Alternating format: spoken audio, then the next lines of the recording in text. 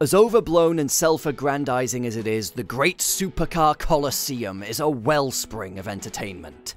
Not the ever-increasingly decadent and depraved FlexFest cesspool of super-rich supercar influencer culture, where the only thing that matters is how much of Daddy's money was beamed directly into the accounts of the UAE exotic car dealer this time. No.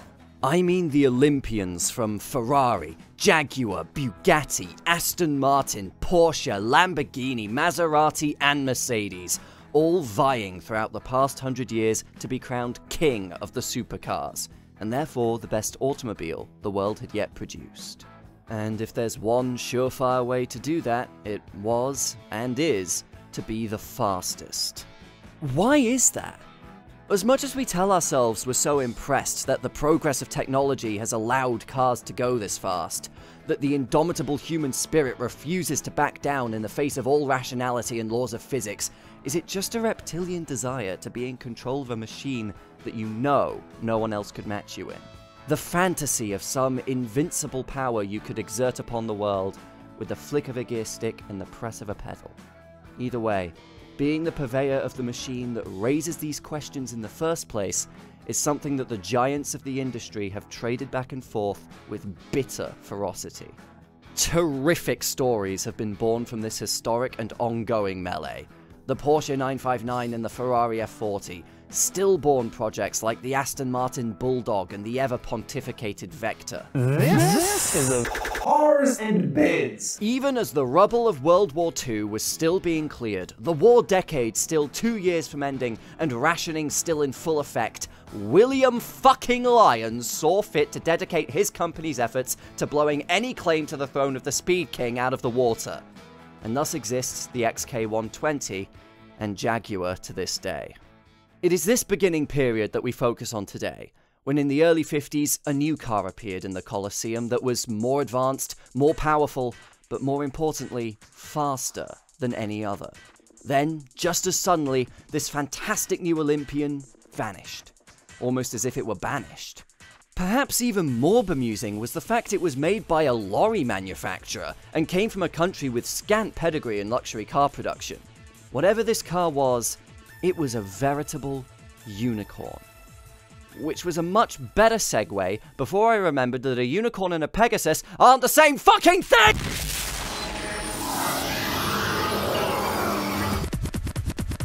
Directed by Poquita Fe. The story of Pegaso is as much the story of its founder, engineer Wilfredo Ricart. Graduating from his father's nautical school with an industrial engineering degree in his hometown of Barcelona, Ricart was no nepo baby, designing his first car at the age of just 25. Ricart was an extremely talented engineer with an eclectic career and a penchant for ambitious designs, which is to say very, very complicated. In the mid-1920s, he tried to make his way with his own company, developing a car with a 2.4-litre dual-overhead cam straight 6, at the time a very advanced design that perfectly coincided with an economic downturn in Spain that thwarted any potential the car had. In the 30s, his work led him to the racing department of Alfa Romeo. This put him shoulder to shoulder with some of auto engineering's greatest names: Joaquino Colombo, Vittorio Jano, and the leader of Alfa Romeo's race team, one Enzo Ferrari. Oh god, not this fucker again! I do an entire fucking video, and I'm still not free! I still have to talk about this motherfucker, you're joking! Enzo and Wilfredo didn't get on, which I'm pretty sure lumped Wilfredo in with every other man Enzo ever met. After the war, upon recalling Ricart, Enzo protested his sleek oiled hair and smart clothes he wore with a somewhat Levantine elegance. Jesus, dude, just kiss him already.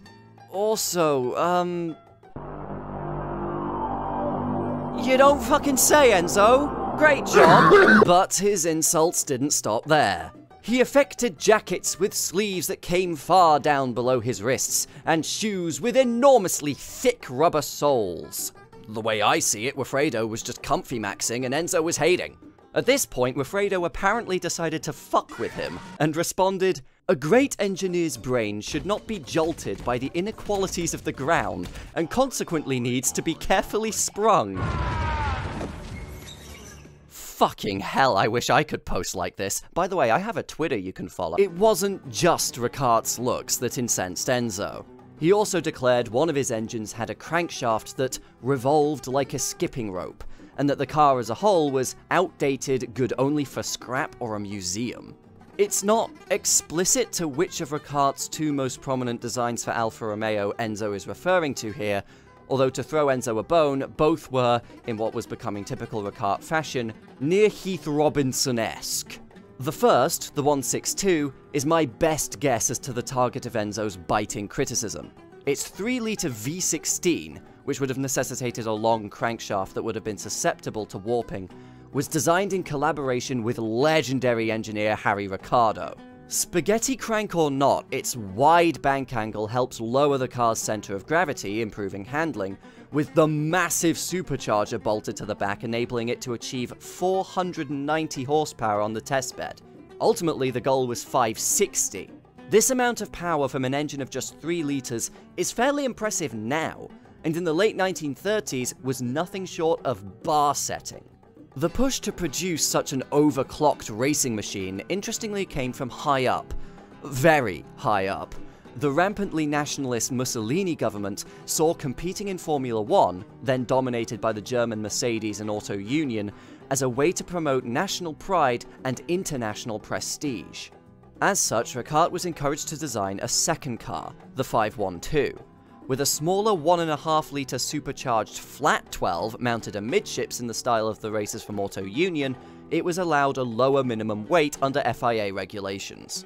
Enzo found time to lambast this car too, claiming it to be nothing but a 158 with a rear engine. Look Enzo, I know you want to play with Wilfredo's toys, but you've got your own toys back home. Neither of these cars ever got the opportunity to race before Italy joined Germany in its doomed conquest. Not to be deterred, Ricciardo, during the war, designed a road-going 2-seat supercar that mounted the 162's V16, unfortunately sans massive fuck-off supercharger, behind the passenger compartment. Imaginatively dubbed the Tipo 163, it was to be Alfa Romeo's Halo car. That's right, in 1941, Ricciardo designed a mid-engine supercar. Although, if I had a nickel for every interwar period streamlined supercar with a mid-mounted Formula 1-derived V16, it arguably predicted the direction of mid to late century supercars designed by an eccentric, ambitious engineer that never made it off the drawing board, I'd have 2 nickels, which isn't a lot, but it's weird that it happened twice. Finally, he also designed a modern car for the post-war era, featuring a 2-litre dual-overhead cam straight 6, monocoque construction, and a rear-mounted transaxle with all-independent suspension. Shockingly forward-thinking tech, considering Alfa Romeo wouldn't produce a car with a similar layout until 1972. I'm going into Ricciardo's history because it's important context. The point is, if pistons, camshafts, and valves were a canvas, then Ricciardo was a veritable Picasso. Having spent the entire war designing cars and an aero engine that never made it off the drawing board, Ricciardo flew mostly under the radar of the Allies and returned to Spain, at which point he was immediately offered a very enticing position at Studebaker of all companies. God, the alt history potential there is incredible. Instead, he was convinced by Spain's Minister of Industry and Commerce to become a CEO of a new company to help kickstart the war-torn country's economic recovery. Ricciardo doubtlessly jumped at the chance to again run a company of his own. Enasa was established as a state-owned enterprise in Ricciardo's home city of Barcelona, in a factory formerly of the interwar multinational industrial giant Hispano-Suiza, a corporation whose name translates as Spanish-Swiss, and that conducted its post-war operations almost exclusively in France. Unsatisfied with its corporate acronym, the fledgling firm began marketing its products under the much more inspiring Pegaso. If I have to tell you what that translates to, I'm going to... But of course, Ricciardo could not be contained. That little madman Scrimblow just couldn't help himself. As Pegaso rose to the top of Spain's still weak truck market, he saw it as the perfect excuse to immediately begin making a cost-no-object, no-holds-barred, all points, no quills, no pillows line of luxury cars. After all, the brand was named after the mythical winged steed Pegasus. Where Ferrari's horse merely pranced, Ricciardo was intent on flying. Surprisingly, he was allowed to do this. Similarly to Mussolini's Italy, the nationalist government of Caudillo Francisco Franco had few qualms with funding extravagant engineering if it could prove Spain's prowess on the world stage. First, he designed a saloon, purportedly with a 4.5-litre V12, but that was soon scrapped in favour of a Grand Tourer to top all Grand Tourers, a car designed to be driven to a race in extreme style and comfort, win the race, and then driven back home. The only concession to formality was the use of a sheet steel frame chassis, allowing the buyer to choose from a variety of venerable coach builders or Pegaso's in-house coachworks, ensuring that no two cars were the same. Besides that, Ricart decided his car would have everything, pushing the limits of what mid-century engineering would allow. The bodies were exclusively constructed of aluminium, reducing weight, all-independent suspension with a multi-link torsion bar setup at the front and a Dion tube at the rear ensured good road holding, which was only aided by the rear-mounted 5-speed transaxle keeping the car's weight distribution even and its inboard brakes reducing unsprung weight. But the true star of the show was the engine.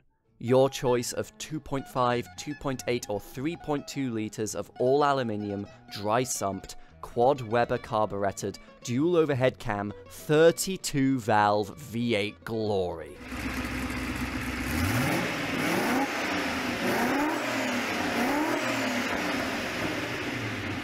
And of course you could option your Pegaso with a supercharger, because this wouldn't be a Ricart design if you couldn't.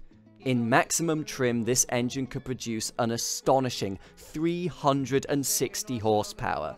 This technology was beyond most Formula 1 cars of the time, and it wouldn't be until the 1980s that Ferrari and Lamborghini began dabbling with 4 valves per cylinder in their road cars, and even then, the Pegaso still had one up on them from 30 years beforehand by operating its 32 valves desmodromically. The fuck's that? Oh, would you look at the clock? It's nerd time! In an engine, it's the job of the inlet and exhaust valves to let air and fuel into the engine and exhaust out. 0 points for guessing which does which. Because an engine spins very fast, these valves have to open and close multiple times a second, thousands of times a minute. Opening them is easy, it's closing them that's the difficult part. The vast majority of engines from the origin of the internal combustion engine to this day elected to use very strong springs. If the spring can't pull the valve back fast enough, the phenomenon of valve float occurs, which can do anything from limit performance to destroying the engine entirely. Back in the day, when metal manufacturing was largely based on vibes, this was a problem, especially for high-revving performance engines. Almost everyone else solved the problem by going overkill on the springs to allow their engines to rev high, but of course, not Ricart, who instead chose a desmodromic setup. This forgoes the spring entirely in favour of a complicated lever system that manually pulls the valve back. Pro, if done right, valve float becomes a distant memory. Con, you have to pay the guy down at the forge triple because holy fucking shit the tolerances! All of this is to say that Ricart's car was a ludicrously complex machine, which was exactly Ricart's intention. What better way to prep his new recruits to design lorries and buses than to cut their teeth on a low-tolerance supercar? Of course, it would have been a bit of a shock to the newly graduated engineers. I want a V8. Sure thing, Mr. Ricart. I want the whole thing to be made of aluminium. Okay, sir, I mean, hi, I want it connected to a 5-speed transaxle. Oh my god. With a dry sump. Sir, it's going to be so expensive. It's going to have quad cams. Sir, only racing cars have that sort I want 32 valves. Mr. Ricart, please. They're going to be desmodromic. Ricart ordered the car to production in 1951, satisfied he had made the most car of all time, and christened it the Pegaso Z102, the car for the connoisseur. And of course, because it was being built by a nationalised company, taxpayer money was spent to make it. Only the best for the glorious people's supercar! Speed and power for the proletariat! Compared to its contemporaries from Ferrari, Jaguar and Maserati, it blew all of them out of the water, both in performance and in looks. Most Z102s were bodied by Touring of Milan. Some of these cars look fantastic, and while those fitted with what I call the sniffer bonnet may not exactly be pretty, they certainly have presence. Most others were clothed either in the swooping, elegant French curves of Sauchik or Anasa's own body shop, which ranged from the unfortunately frumpy production model to The car of tomorrow! Fun fact, this car was bought by Rafael Trujillo, Generalissimo of the Dominican Republic. Funny how Ricard continuously attracted the benevolence of brutal dictatorial regimes. It wasn't long before the Z102 began to prove its performance. In September of 1953, at a top speed event held by the Belgian Automobile Club near the town of Jaarbeke, a Z102 recorded an average speed over a flying mile of 151 miles an hour, obliterating the record held by the Jaguar XK120, although the record wasn't fully recognised internationally. Curiously, the Pegaso that took the record was not the car intended for the run. A special twin-supercharged Bisoluro car had been custom built for the event, which ironically differed too much from the production model and thus wouldn't have been counted. When the Bisuloro's engine exploded, the production model brought as a backup was used instead. Funnily enough, this car used the supercharged 2.8 litre, not the 3.2, so it wasn't even the most powerful Pegaso. Taking the speed record is great and all, but the real prestige in the 50s was on the racetrack. A factory team of 3 cars was assembled. Then one caught fire on the test bench, and in the summer of 1953, the remaining 2 made the trip north for Le Mans. Practice begins. The drivers are getting used to their cars and the imposing circuit. Juan Hover, driving a 2.8 litre supercharged Pegaso Spider, passes under the Dunlop Bridge. He's going fast. Too fast. He doesn't slow down, or maybe he can't. Hover loses control and Pegaso's lead car careened into the barrier at 120 miles an hour. Miraculously, Hover survived, being thrown from the wreckage but suffering serious injuries to his left leg. Unable to ascertain if the crash was caused by driver error or a technical fault, the previous year's Le Mans had been forgone by the Pegaso team due to issues with the brakes, Ricard erred on the side of safety and withdrew the remaining car from the race, ending Pegaso's Le Mans hopes before the race had even started. Le Mans was now off the table for Pegaso. Ricard's dedication to his supercar program was being increasingly seen as a liability by the rest of the board. This was a taxpayer-funded industrial vehicle company, after all. This was a massive blow. Participation in Le Mans was the gateway to the supercar club, and even then it didn't guarantee success. Hell, some of the regular faces in Le Mans around this time are earmarked for future videos of mine, and given what I tend to make videos on, that doesn't bode well for them. But there was still at least one other race in the mid-50s that offered a similar level of cultural cachet. The Carrera Panamericana, a grueling endurance rally, a border-to-border crusade, thousands of feet above sea level across the plateau spine of Mexico.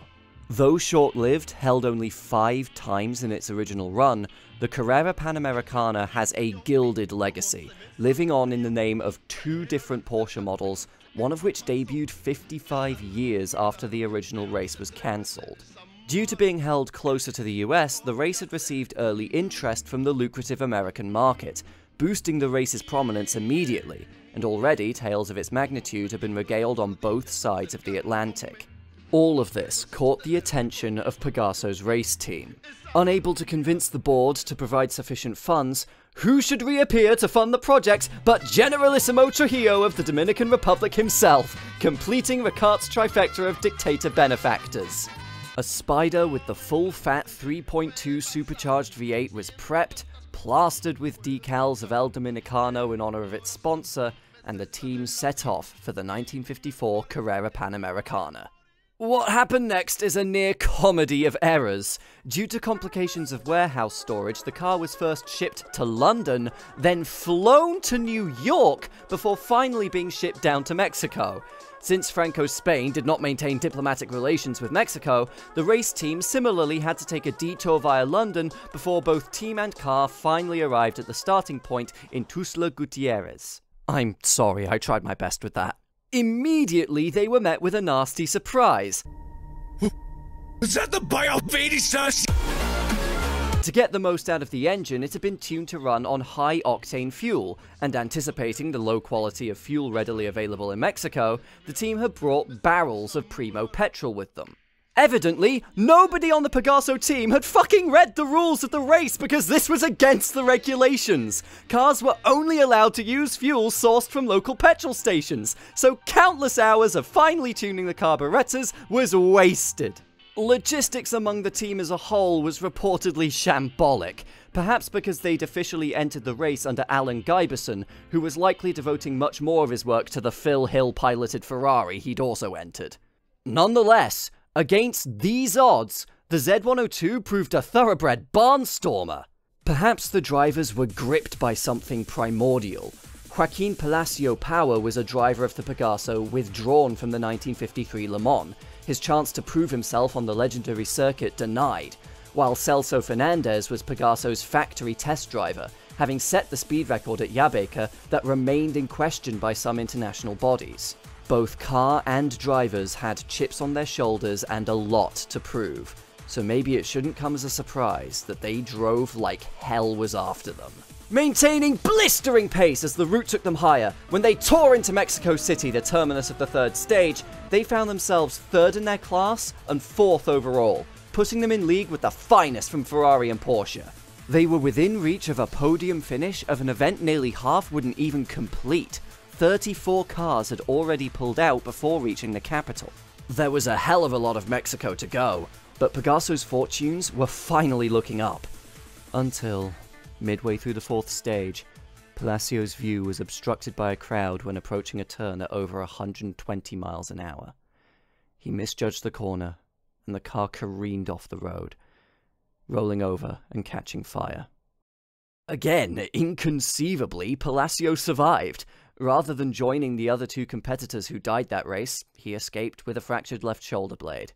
But there was no saving the car. High in the mountains, on a sunny November day in '54, somewhere between Leon and Mexico City, the dream of a Spanish supercar burned to ash. Without any racing success to speak of, the Pegaso name simply didn't carry much weight outside Spain, and as such, the astronomical asking price was hard to justify. The board had grown increasingly displeased with Ricard's folly.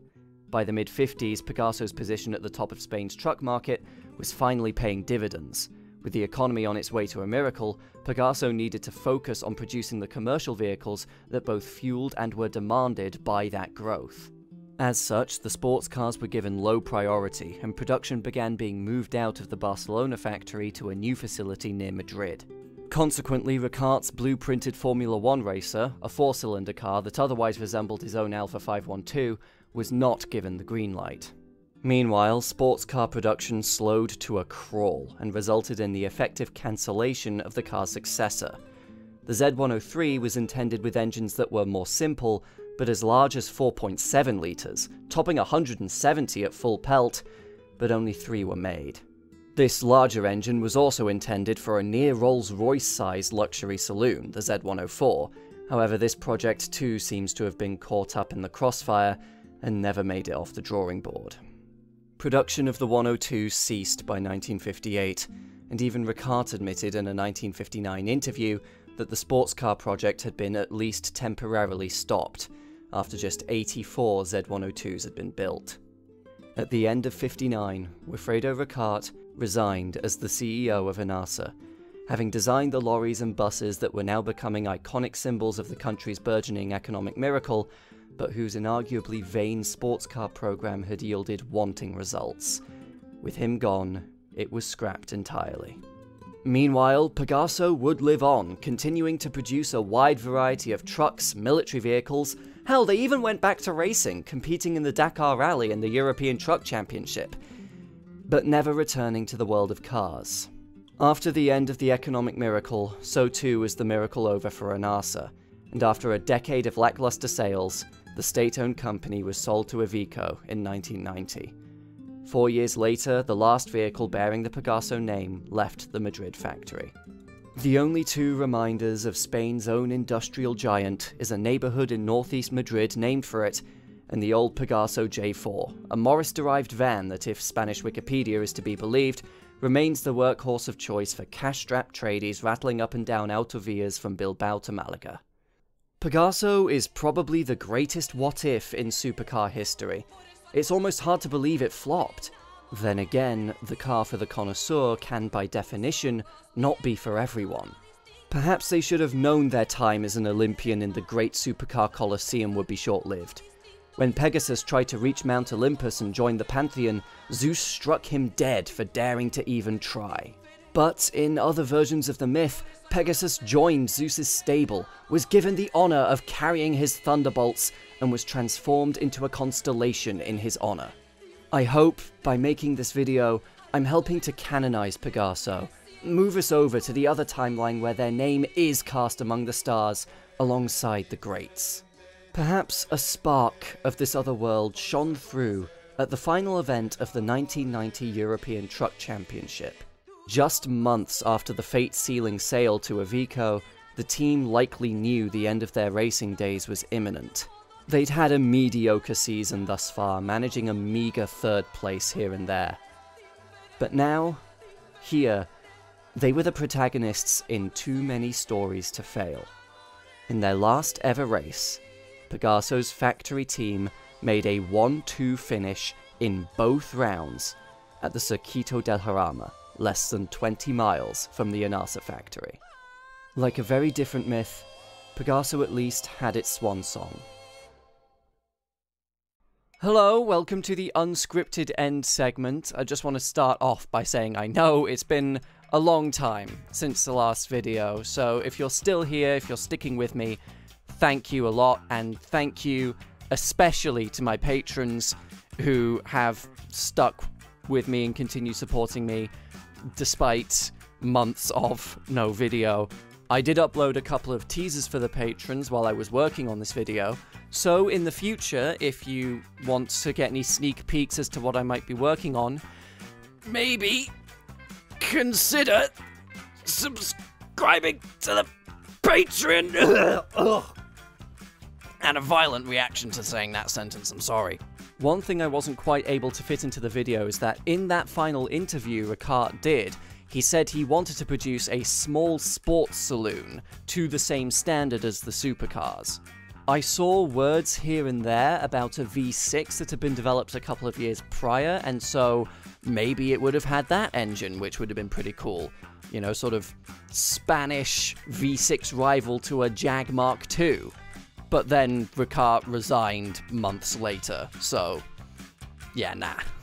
Just before I sign off, I will say that the reason why this video took so long is because I'm a final year uni student. I have so much work. It's ungodly. So forgive me for prioritizing my 10,000 word dissertation over this.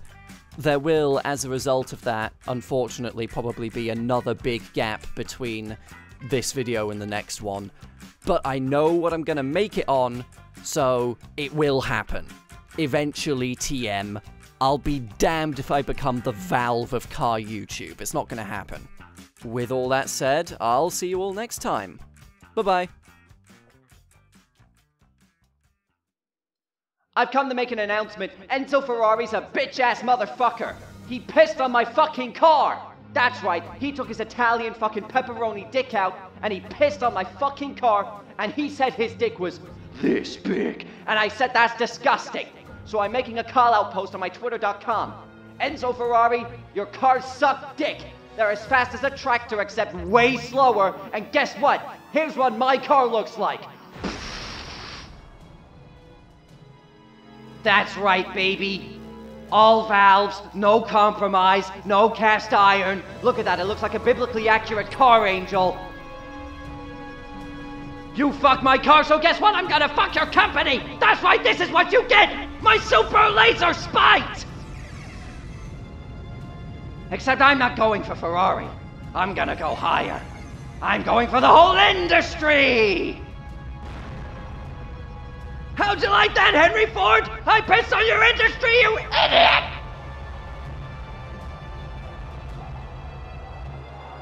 You have 23 months before the spike droplets hit the fucking racetrack. Now get the fuck out of my sight before I send my sights on you too.